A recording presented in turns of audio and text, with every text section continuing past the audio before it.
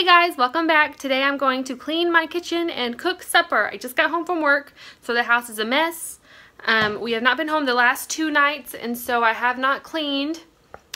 Usually what I do is I cook, and while the food is cooking, I will clean up the kitchen. And so that hasn't happened the last couple of days. So today it will happen. I look a mess because I just got off work. And so it's not going to be a cute clean and cook, but it's going to be a real life clean and cook with me. And I'm cooking chicken enchiladas. I found a recipe for my pressure cooker. I'm going to try that. And I'm going to clean this mess up. So it might seem counterproductive, but I'm going to make a bigger mess first so I can get the food started. And then I will start cleaning. So just come along with me. I hope it motivates you. And hopefully we can all get our kitchens cleaned up. If yours looks like mine, you might need some motivation like I do.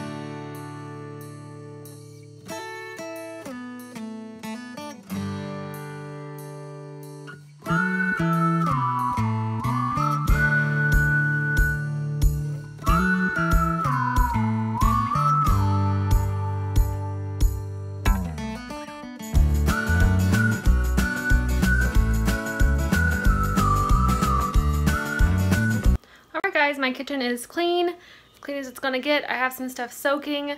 The blue, when I was making Ben's birthday cake, I made fondant out of marshmallow, and so it sat too long and I need to let it, what's it called? Soak. So, and then the other one is just because it's a skillet, it has to soak a little bit. But I'm gonna wash those before I go to bed. And my counter is all cleaned off. My table's all cleaned off. My counters are wiped. I got the dishwasher ready to go. That's a mess for another day. Those are all just boxes that have to go out to the trash. And our trash isn't until tomorrow, so they'll get gone tomorrow. But I'm excited to have a clean kitchen to wake up to instead of the mess that I have been waking up to.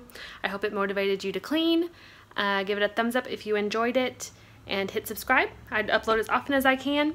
And on the recipe, I liked it because I like enchiladas, but my husband was not a huge fan. So I tossed that recipe. We probably won't do it again just because he's not huge on enchiladas. He doesn't like the softness of the tortillas. So you could make that, like the chicken and the sauce, and maybe put it on chips and put cheese on top. I mean, he might like that because he likes nachos.